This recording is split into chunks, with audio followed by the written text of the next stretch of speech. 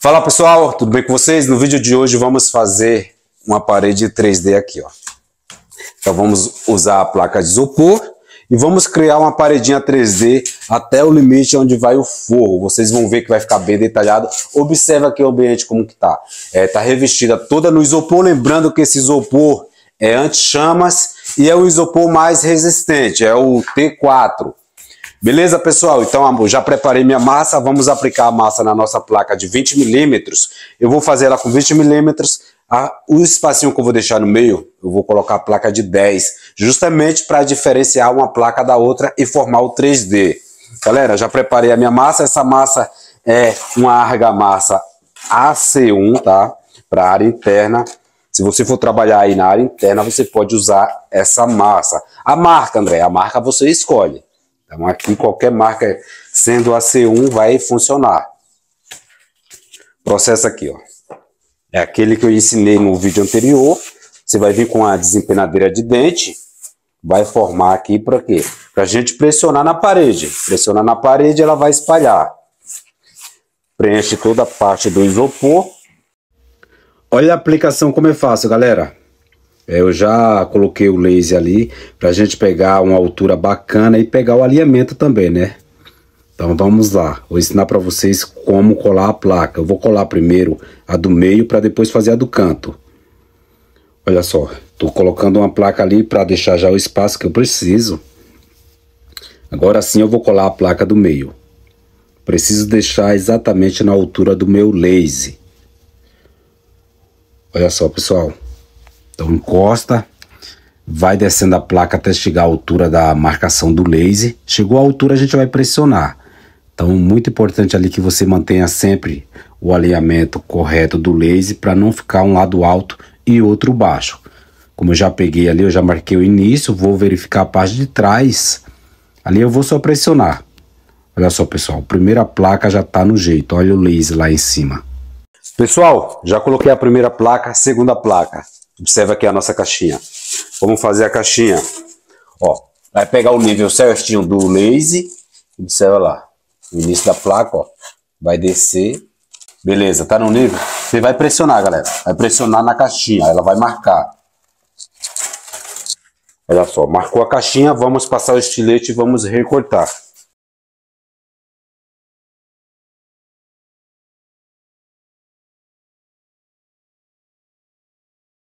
Já passei a minha argamassa. Vamos lá, galera. Olha só. Aqui eu vou usar uma placa de 2. Não vai ser essa, tá? Isso aqui é só para fazer o meu limitador para formar o 3D. Então, depois que eu colocar a placa, eu vou colocar esse limitador aí. Vamos lá, galera. Ó, encaixa na caixinha. A princípio, quando você encaixar na caixinha, já vai bater certinho. Só preciso pegar a altura. Esse limitador ele vai aqui dentro. Então depois eu vou pressionar aqui para que a placa fique aqui dentro, ó. Ó. Deixa eu tirar esse pedacinho, quebrou. Vai ser isso aí, galera. Aqui, ó. Eu pressiono, bateu certinho. O bom de você trabalhar com nível é isso aí, ó. Bate certinho, agora é só pressionar a placa. Eu vou descer só essa ponta aqui que passou um pouquinho. Ok. Isso aqui vai sair, pessoal. Aqui é como eu falei. Aqui vai uma placa mais fina. Vai ser placa de 10 aqui para formar o nosso 3D. Próxima placa, galera. Agora que tá o segredo, tá? Isso aqui eu cortei com 3 centímetros. É placa de 2 centímetros também. Só que o que vamos colocar realmente para esconder o bloco vai ser a de 1 centímetro. Então aqui é o seguinte, ó. Você vai só encaixar aqui. Só para formar o espaço. Nessa aqui você segue o mesmo esquema, ó. Encaixou aqui, depois vamos retirar e vamos colocar de 10. Eu vou cortar no mesmo tamanho para pôr a de 10. Para formar o nosso 3D. Observa aqui, galera, ó. Eu vou encostar em cima dela. Encostei aqui, ó. Eu vou encostar na parede. Encostei na parede, eu vou descer a placa até chegar à altura. Chegou na altura aqui, beleza. Essa aqui, ela precisa seguir o mesmo padrão, tá? Então ela vai seguir o mesmo padrão. Eu vou pegar mais uma para colocar aqui pra gente já colocar a próxima placa. Olha só, a próxima placa eu já pego. Então já faço na sequência 2. Observa aí. Vamos encostar. Ó, encostou. Tem que ficar justinho aqui também. Vamos olhar aqui como que tá. Se estiver de acordo, vamos pressionar as duas. Olha só. Pressiona para que ela encoste realmente. Na parte de baixo. Ela vai ficar com essa placa aqui. Eu não vou deixar ela agora. Na verdade, eu só tenho essas para a gente montar toda a parede. Depois que montar toda a parede, aí eu vou cortar só de 10 para formar isso aqui. Aproxima aqui. Olha que design lindo que vai ficar essa parede. Depois de pronto, vocês vão ver que vai ficar top demais. Vamos pegar a régua, galera. Chegou na altura, tá no nível certinho. Vamos pegar a régua e vamos fazer isso aqui, ó. Pressiona, porque a massa precisa espalhar na parte de trás. Olha a régua aqui, ó. Olha o padrão. Ela fica coladinha, galera. Ela vem até o final colada. Por quê? Tá ficando da mesma altura as placas. Ó, pressionei. As de baixo já pressionei. O que que acontece agora? Aqui eu só faço o seguinte. Aqui eu retiro, ó. Eu retiro essa aqui. O que vai encaixar é a de 10, como eu já falei. Vou retirar essa aqui também. Só vou retirar com cuidado para ela não quebrar. Só tenho ela. Eu acho que aqui ela travou demais. Deixa eu só puxar um pouquinho. Beleza. Olha só, galera. Olha que top. Todos os desenhos vai ficar igual esse aqui. Só que eu vou retirar isso aqui também, porque eu vou usar até finalizar toda a parede. Olha só, pessoal, nossa parede como tá ficando chique. André, tá feio demais. Depois que eu finalizar, vocês vão ver o resultado. Vamos colar a próxima placa. Galera, o importante aqui é você sempre colocar o limitadorzinho ali, ó. No próprio isopor. Ó, encostou. Deixa eu afastar aqui um pouquinho. Você encostou, chegou na altura aqui, beleza. Só pressiona a placa. Eu já passei em outra placa para poder adiantar o nosso vídeo, né? Só para colar. Tô batendo aqui só para colar. Vamos colocar a próxima. Você vai precisar disso aqui. Aqui ela não desce mais. Então encosta aqui. Essa já forma a lateral. Só encostar, galera.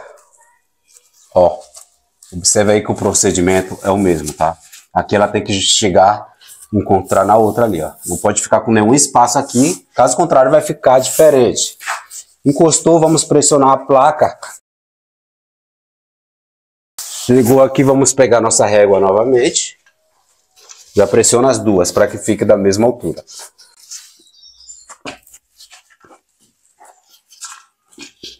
E é isso aí. Vamos dar continuidade.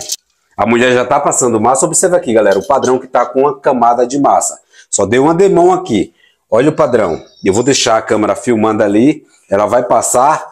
Por que que ela está passando? Para mostrar para vocês que qualquer um pode fazer. Não tem segredo fazer uma parede ou um forro, enfim. O que você for fazer é só ter dedicação que dá super certo.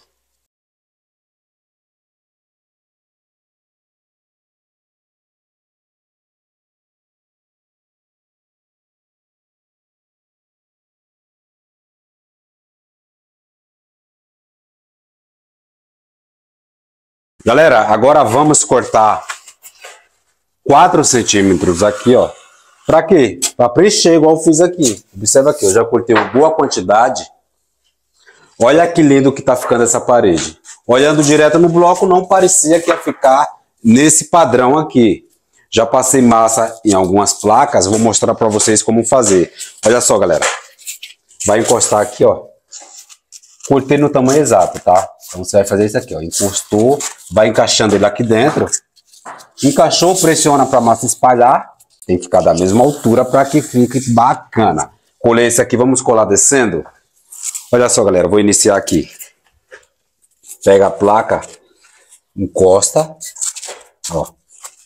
Encostou aqui na parte de baixo, deixa da mesma altura da última placa. Não deixa passando, mas também não deixa faltando. Encostou aqui, vamos pressionar. Lixa 220. Vamos lá.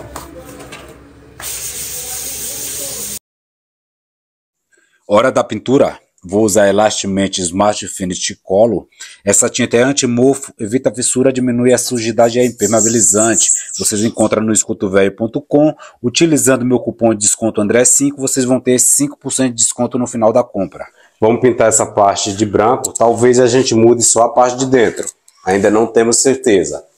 Então eu vou pintar aqui, de repente se a gente gostar da cor que vamos escolher para colocar aqui, a gente vai fazer um teste, tá ali secando, vamos só encaixar para ter a certeza que vai ficar bom. Se a gente vê que vai ficar ruim, a gente não faz.